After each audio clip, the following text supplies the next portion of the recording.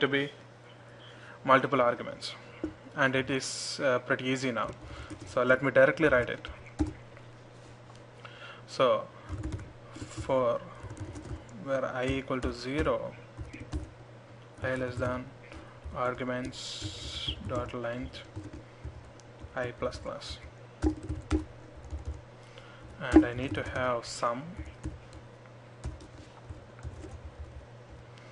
and next I'm going to have s plus equal to arguments of I, and I need to have the sum to be displayed here.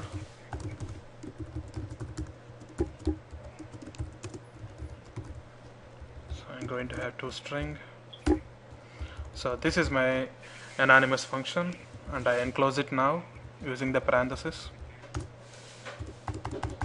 Okay, and now I wanted to execute it.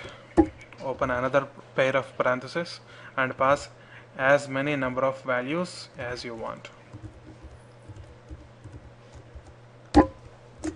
That's how it looks like.